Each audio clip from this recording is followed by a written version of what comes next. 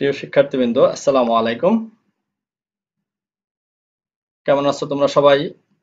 আশা করি সবাই ভালো আছো এবং সুস্থ আছো। আমি মোহাম্মদ আব্দুল হান্নান, সহযোগী অধ্যাপক, হিসাব বিজ্ঞান বিভাগ ও পরিচালক শিক্ষা, মাইলস্টোন কলেজ, উত্তরা, ঢাকা। উচ্চ মাধ্যমিক হিসাব বিজ্ঞান দ্বিতীয় পত্র, ষষ্ঠ অধ্যায়, আর্থিক বিবরণী বিশ্লেষণ, যাকে আমরা বলি অনুপাত বিশ্লেষণ, লেকচার 1-এ তোমাদের সবাইকে স্বাগতম। এই অধ্যায়ের লেকচার 1 থেকে আমরা শিখতে পারবো: 1. আর্থিক বিবরণী বিশ্লেষণ কাকে বলে, আর্থিক বিবরণী বিশ্লেষণের হাতিয়ার বা কৌশল, অনুপাত বিশ্লেষণ কি, অনুপাতের সংজ্ঞা, অনুপাতের শ্রেণীবিভাগ এবং কতিপয় গুরুত্বপূর্ণ অনুপাতের সংজ্ঞা ও সূত্র এবং নির্ণয় করার কৌশল নিয়ে আমরা আজকে আলোচনা করব। আশা করি তোমরা মনোযোগ সহকারে লেকচারটা শুনবে। আর্থিক বিবরণী বিশ্লেষণ। আর্থিক বিবরণী বিশ্লেষণ কি? একটি প্রতিষ্ঠানের একটি নির্দিষ্ট সময়ের শেষে আর্থিক ফলাফল ও আর্থিক অবস্থা জানার জন্য যে বিবরণী প্রস্তুত করা হয় তাকে আর্থিক অবস্থার বিবরণী বলে। আমরা জানি একটা প্রতিষ্ঠানের আর্থিক ফলাফল জানার জন্য আর্থিক অবস্থার বিবরণী অর্থাৎ আয় বিবরণী ও আর্থিক অবস্থার বিবরণী প্রস্তুত করা হয়।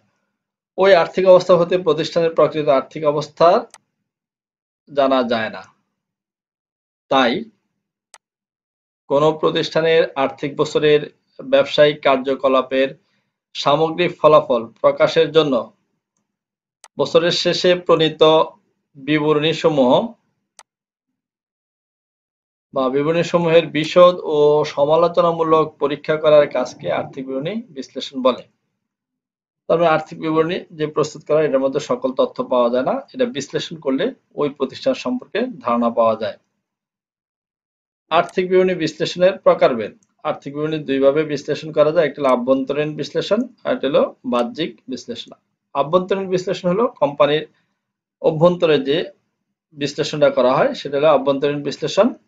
কোম্পানির ভিতরে যে বিষয়গুলো আছে সেগুলো নিয়ে যে বিশ্লেষণ করা হয়, আর বাহ্যিক হলো অন্য প্রতিষ্ঠান নিয়ে যে বিশ্লেষণগুলো চালানো হয় সেটা হলো বাহ্যিক বিশ্লেষণ। আর্থিক বিবরণী বিশ্লেষণের হাতিয়ার বা কৌশল। আধুনিক বিশ্বে আর্থিক বিবরণী বিশ্লেষণের জন্য যে কৌশল বিদ্যমান আছে তা নিম্নরূপ: সমান্তরাল বিশ্লেষণ, খাড়াখাড়ি বা উলম্ব বিশ্লেষণ এবং অনুপাত বিশ্লেষণ, যেটা আমাদের এই চ্যাপ্টারের মেইন বিষয়টা। অনুপাত বিশ্লেষণ। অনুপাত বিশ্লেষণ কাকে বলে? অনুপাত বিশ্লেষণ মূলত একটি গাণিতিক প্রক্রিয়া। একটি গাণিতিক সংখ্যাকে অপর একটি গাণিতিক সংখ্যা দ্বারা ভাগ করে অনুপাত নির্ণয় করা হয়। এই অনুপাত নির্ণয় করা হয় একটি গাণিতিক সংখ্যাকে অপর একটি গাণিতিক সংখ্যা দ্বারা ভাগ দিয়ে। নির্ণীত অনুপাতের সাহায্যে আর্থিক বিবরণী বিশ্লেষণ করাকে অনুপাত বিশ্লেষণ বলে। আই.এম. পান্ডের মতে অনুপাত বিশ্লেষণ হলো একটি প্রতিষ্ঠানের আর্থিক সফলতা ও দুর্বলতা চিহ্নিতকরণের একটি প্রক্রিয়া। এবার আসো অনুপাতের সংজ্ঞা, যেটা নিয়ে আমাদের এই চ্যাপ্টারে বেশি আলোচনা করা হবে, সেটা হলো অনুপাত। অনুপাত কাকে বলে? প্রাসঙ্গিক দুটি বিষয়ের পারস্পরিক সম্পর্কের সংখ্যাগত প্রকাশকে অনুপাত বলে। প্রাসঙ্গিক দুটি বিষয়ের পারস্পরিক সম্পর্কের সংখ্যাগত প্রকাশকে অনুপাত বলে। অর্থাৎ একটি বিষয়ের সাথে অপর একটি বিষয়ের তুলনামূলক সম্পর্ক গাণিতিক পদ্ধতিতে প্রকাশ করাকে অনুপাত বলে। অন্যভাবে বলা যায়, বিশদ আয় বিবরণী ও আর্থিক অবস্থার বিবরণীর বিভিন্ন বিষয়ের মধ্যে অথবা এক বছরের সাথে অন্য বছরের বিভিন্ন বিষয়ের সম্পর্ক প্রকাশের গাণিতিক মাধ্যমকে অনুপাত বলে। প্রফেসর খান এন্ড জেইনের মতে অনুপাত বলতে দুটি দফা বা চলকের মধ্যে সংখ্যাত্মক বা পরিমাণগত সম্পর্ককে বোঝায়। অর্থাৎ দুটি বিষয়ের মধ্যে সম্পর্ক প্রকাশ করা হয় এই অনুপাতের সাহায্যে। অনুপাতের শ্রেণীবিভাগ, এখানে তোমাদের অঙ্ক করার সুবিধার্থে শ্রেণীবিভাগটা করা হয়েছে। 4টা শ্রেণীতে এখানে ভাগ করা হয়েছে। প্রথম হলো অনুপাতের শ্রেণীবিভাগ, তারল্যতা বা স্বল্পকালীন স্বচ্ছতা যাচাইয়ের অনুপাত। তারল্যতা বা স্বল্পকালীন সচ্ছলতা যাচাইয়ের অনুপাত। প্রতিষ্ঠানের স্বল্পমেয়াদী দায় পরিশোধের ক্ষমতা কেমন তা যাচাইয়ের জন্য এই অনুপাতসমূহ নির্ণয় করতে হয়। অনুপাতসমূহ নিম্নরূপ। এই শ্রেণীবিভাগ করে তোমাদেরকে দেখিয়ে দিচ্ছি, কারণ পরীক্ষায় অনেক সময় সরাসরি অনুপাতের কথাটা উল্লেখ থাকে না, এই শিরোনামগুলা দিয়ে দেওয়া থাকে অথবা শ্রেণীবিভাগের নামগুলা দেওয়া থাকে, এগুলা দিয়ে তোমাকে অনুপাতকে বের করতে বলা হয়। সেজন্য এই শিরোনাম দিয়ে কোন শিরোনামে কোন অনুপাত সেটা আমি দেখিয়ে দিচ্ছি। তাহলে স্বল্পকালীন সচ্ছলতা যাচাইয়ের অনুপাত বা তারল্য যাচাইয়ের অনুপাত হলো 3টি। একটা হলো চলতি অনুপাত, এগুলো নিয়ে আমি বিস্তারিত আলোচনা করব পরে, শুধু তোমরা পয়েন্টগুলো মনে রাখো। ক্ষত হলো তারল্য, তড়িৎ, দ্রুত, অগ্নি পরীক্ষা এবং অ্যাসিড টেস্ট অনুপাত। গত হলো কার্যকরী মূলধন অনুপাত অবলিক চলতি মূলধন অনুপাত। এই 3টা হলো তারল্যতা বা স্বল্পকালীন সচ্ছলতা যাচাইয়ের অনুপাত। 2 নম্বর হলো মুনাফা অর্জনের ক্ষমতা যাচাইয়ের অনুপাত। প্রতিষ্ঠানের উপার্জন ক্ষমতা কেমন তা যাচাই করার জন্য এই অনুপাতসমূহ নির্ণয় করা হয়। এই অনুপাতগুলো হলো মোট লাভ বা মোট মুনাফা অনুপাত, নিট লাভ বা নিট মুনাফা অনুপাত, বিনিয়োজিত মূলধনের আয় অনুপাত, বিনিয়োজিত মূলধনের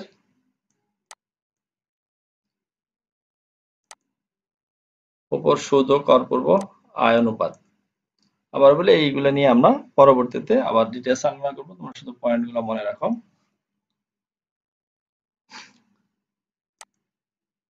এরপর ব্যবসায়িক কার্যকলাপ অবলিক পরিচালন দক্ষতা যাচাইয়ের অনুপাত। প্রতিষ্ঠানের স্বাভাবিক কর্মকাণ্ড তথা বিভিন্ন বিভাগের দক্ষতা যাচাইয়ের জন্য এই অনুপাতসমূহ নির্ণয় করা হয়। এই অনুপাতগুলো হলো মজুদ আবর্তন অনুপাত, প্রাপ্য হিসাব অবলিক দেনাদার আবর্তন অনুপাত, প্রদেয় হিসাব অবলিক পাওনাদার আবর্তন অনুপাত, বিনিয়োজিত মূলধন আবর্তন অনুপাত এবং অবলিক মূলধন আবর্তন অনুপাত। লাস্ট 4 নাম্বার মূলধন কাঠামো বা দীর্ঘকালীন সচ্ছলতা যাচাইয়ের অনুপাত। মূলধন কাঠামো অবলিক দীর্ঘকালীন সচ্ছলতা যাচাইয়ের অনুপাত। কাকে বলে? প্রতিষ্ঠানের ঋণ ধারণ ক্ষমতা যাচাই তথা মূলধন কাঠামোকে প্রতিষ্ঠানের মালিক পক্ষ ও ঋণদাতাদের অধিকার সম্পর্কে পর্যালোচনার জন্য এই অনুপাত নির্ণয় করা হয়। অনুপাতগুলো হলো দায় মালিকানা অনুপাত, মালিকানা অনুপাত বা মালিকানা মোট সম্পদ অনুপাত। এছাড়াও আরো অনেক অনুপাত আছে, এত অনুপাত আমরা আলোচনা করব না। এই 4টা শ্রেণীতে ভাগ করে এই কয়টা অনুপাত আমরা তোমাদের সাথে আলোচনা করব বা আমি তোমাদের সাথে আলোচনা করব। এবার আসো যে অনুপাতগুলো আমরা শ্রেণী বিভাগ করেছিলাম এখান থেকে গুরুত্বপূর্ণ কিছু অনুপাত এর সূত্র এবং নির্ণয় কৌশল নিয়ে আমি আলোচনা করব। এখান থেকে আমাদের আসলে মেইন অঙ্কটা শুরু। অনুপাতের সূত্রগুলো তোমরা মুখস্থ করবে, যে যত মুখস্থ রাখতে পারবে এবং বিষয়গুলো মনে রাখতে পারবে তার জন্য এই চ্যাপ্টারের অঙ্কগুলো অনেক সহজ এবং খুব কম সময়ে তোমরা এই প্রশ্নগুলোর উত্তর করতে পারবে। প্রথমে আসো চলতি অনুপাত। চলতি অনুপাতের কাকে বলে? যে অনুপাতের সাহায্যে প্রতিষ্ঠানের চলতি সম্পদ ও চলতি দায়ের সম্পর্কে জানা যায় তাকে চলতি অনুপাত বলে। এই অনুপাতের মাধ্যমে চলতি সম্পদ থেকে চলতি দায় পরিশোধের ক্ষমতা জানা যায়। মানে একটা দায় পরিশোধ করার জন্য কি পরিমাণ সম্পদ আছে তা এই অনুপাতের মাধ্যমে আমরা জানতে পারবো।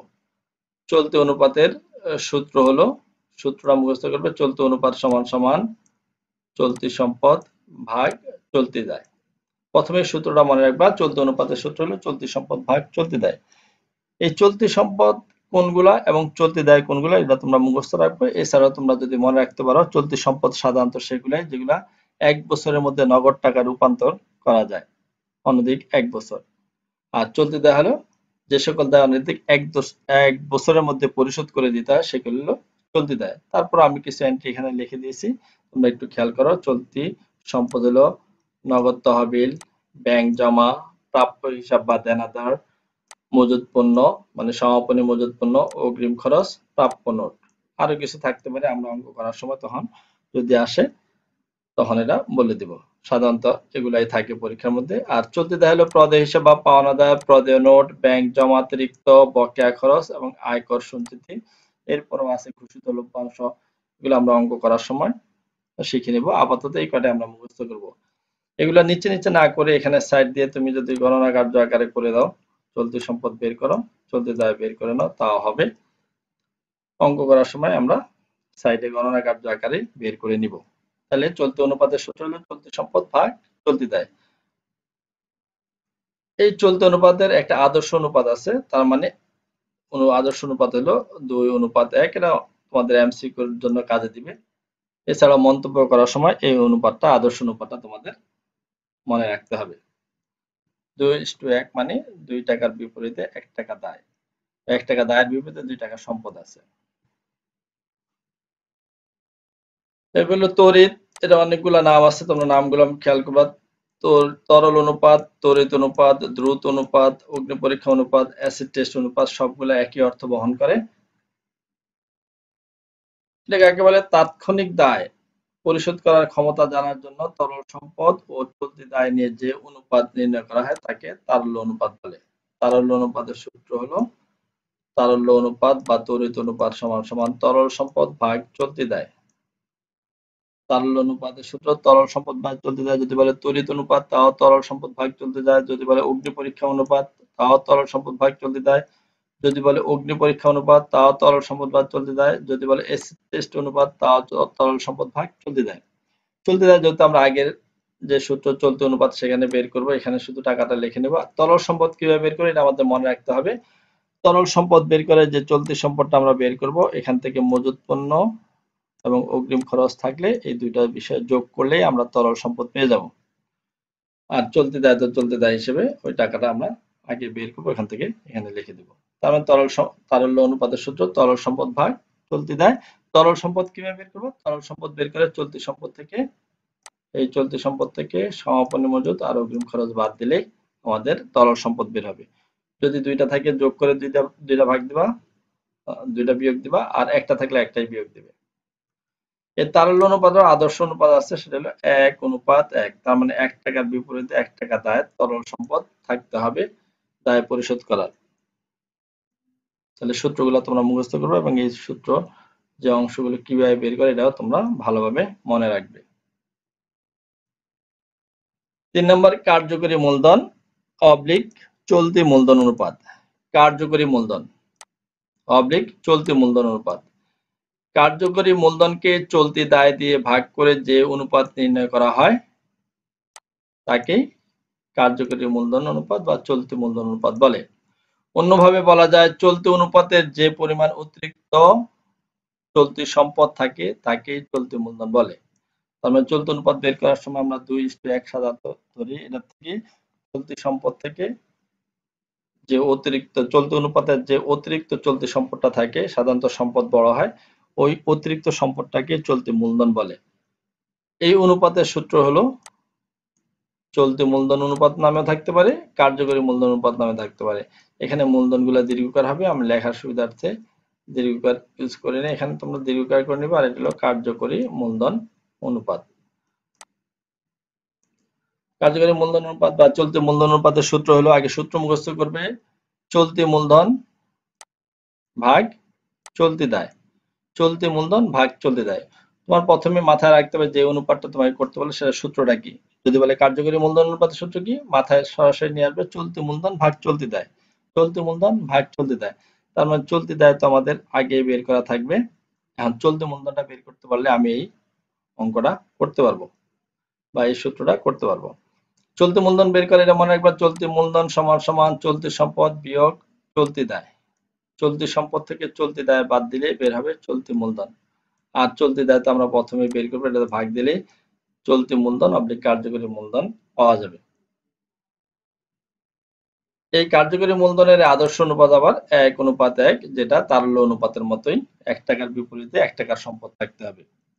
সুতরাং এই তিনটা স্বল্পকালীন সচ্ছলতা যাচাইয়ের অনুপাত তিনটা, এই তিনটা থেকে দুইটা সব সময় পরীক্ষা থাকে, অনেক সময় তিনটাই থাকে।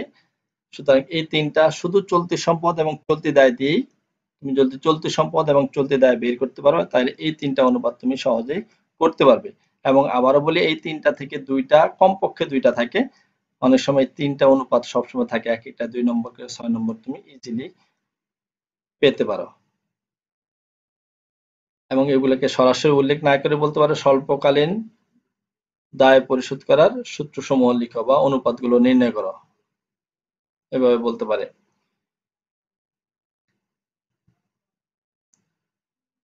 এবার 4 নাম্বার, মুনাফা অর্জন ক্ষমতা যাচাইয়ের যে অনুপাত, যেটা আমরা 2 নম্বর দিয়ে শিখছিলাম, এখানে ছিল মোট লাভ অনুপাত বা মোট মুনাফা অনুপাত। যে কোনো লাভই সাধারণত বিক্রয়ের উপর নির্ভর করে।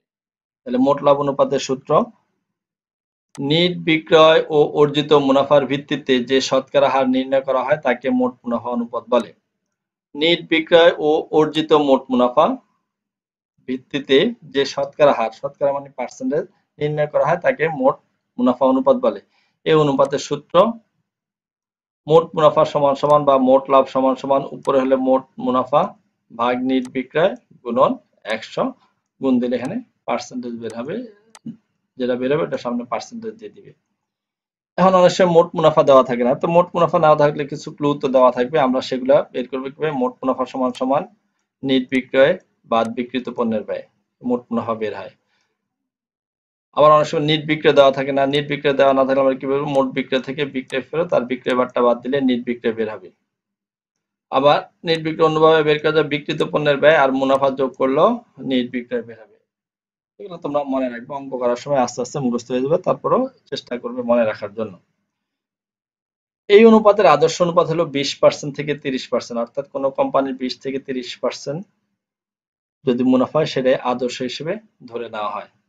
ধরে নেওয়া হয় কোম্পানির অবস্থা সন্তোষজনক বা লাভ উপার্জন ক্ষমতা সন্তোষজনক। 5 নম্বর, নিট লাভ বা নিট মুনাফা অনুপাত। নিট লাভ বা নিট মুনাফা অনুপাত এটাও বিক্রয়ের উপরে নির্ভর করে। নিট বিক্রয় ও অর্জিত নিট লাভের ভিত্তিতে যে শতকরা হার নির্ণয় করা হয় তাকে নিট লাভ অনুপাত বলে, তাকে নিট লাভ অনুপাত বলে। এই অনুপাতের সূত্র হলো নিট লাভ অনুপাত বা নিট মুনাফা অনুপাত উপরে নিট মুনাফা ভাগ নিট বিক্রয় গুণন 100। মোট মুনাফা অনুপাতের মধ্যে নিট মুনাফার ভাগ দিব নিট বিক্রয়তে গুণন 100। সাধারণত নিট মুনাফার প্রশ্ন সরাসরি দেওয়া থাকে, দেওয়া না থাকলেও মোট মুনাফা থেকে খরচগুলো বাদ দিলে নিট মুনাফা বের হবে। এই অনুপাতের আদর্শ অনুপাত ধরা হয়েছে 5 থেকে 10%। এটা হলো নিট মুনাফার আদর্শ অনুপাত। এর থেকে বেশি হলে তো কোম্পানির অবস্থা অবশ্যই ভালো, এর থেকে কম হলে কোম্পানির অবস্থা সন্তোষজনক নয় বা কোম্পানির ব্যবসা ভালো যাচ্ছে না। প্রিয় শিক্ষার্থীবৃন্দ, এই 5টি অনুপাত আপাতত আজকের লেকচারে আমি তোমাদেরকে দিয়েছি এবং তোমরা এই 5টা অনুপাত প্রথম থেকে পড়বে, কিন্তু এই 5টা অনুপাত এর সূত্রগুলো ভালোভাবে মুখস্থ করবে এবং এই অনুপাতগুলো কাকে বলে একটু দেখবে, আদর্শ অনুপাতগুলো মনে রাখবে এবং এই সূত্রগুলো যদি তুমি মুখস্থ করতে পারো, তোমার পরবর্তীতে অঙ্ক করতে অনেক সুবিধা হবে এবং খুব সহজে তুমি এই চ্যাপ্টারে থেকে সম্পূর্ণ নাম্বার পেতে পারো। প্রিয় শিক্ষার্থীরা, তোমাদের বাড়ির কাজ থাকবে লেকচারটা 2বার শুনবে। এই লেকচারটা তোমরা 2বার শুনবে এবং 5টি সূত্র মুখস্থ করে, যে 5টা সূত্র লিখে দিচ্ছি উপরে, সামনে এগুলো শুধু রিডিং পড়লে হবে বা লেকচারটা শুনলে হবে, কিন্তু সূত্র যেগুলো লিখে দিয়েছি এই সূত্রগুলো তোমরা অবশ্যই মুখস্থ করবে এবং খাতায় লিখবে। যে যত মুখস্থ করতে পারবে, মুখস্থ করবে, মনেও রাখবে, কিভাবে হয়েছে সেটাও দেখবে, কিন্তু আগে মুখস্থ করতে পারলে তুমি অঙ্কটা খুবই তাড়াতাড়ি করতে পারবে। তো শিক্ষার্থীরা, আজকের মতো এই পর্যন্তই, আবারও দেখা হবে। আল্লাহ হাফেজ। আল্লাহ হাফেজ। সবাই ভালো থেকো, সুস্থ থেকো, বাসায় থেকো। ধন্যবাদ সবাইকে।